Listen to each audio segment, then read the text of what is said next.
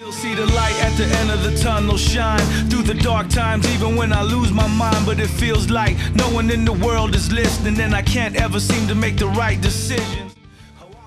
P.O.D. are set to release their latest album, titled When Angels and Serpents Dance, and the album marks the return of original guitarist Marcos Curiel.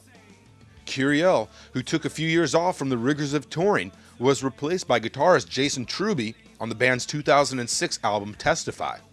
With Marcos back in the fold, the band returns to their roots with the original four-piece lineup that spawned the hits Alive and Youth of the Nation.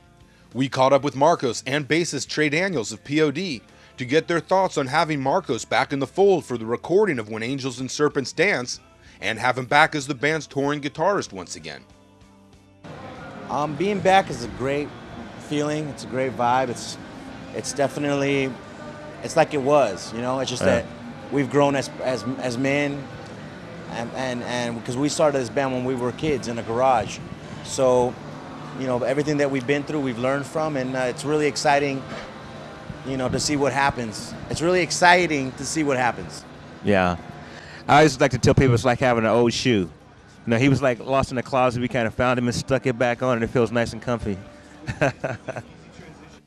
We also talked with P.O.D. about the songwriting on the band's latest album, When Serpents and Angels Dance, and how it not only showcases a broad spectrum of musical colors, but it also completes the next chapter of P.O.D. I think, man, you know, every album to me really should be a chapter in a band's life, and every band goes through different chapters and different phases of their career. This album is different than any album we've ever done, and I think that's the uniqueness of it. And the thing that's really unique about it is that Testify, was not the original four. This album is the original four. So it's exciting, and it's hard, it's rock, it's heavy, it's P.O.D., it's melodic, it's soft. It takes you different places. Yeah. A lot of shades and colors on this record.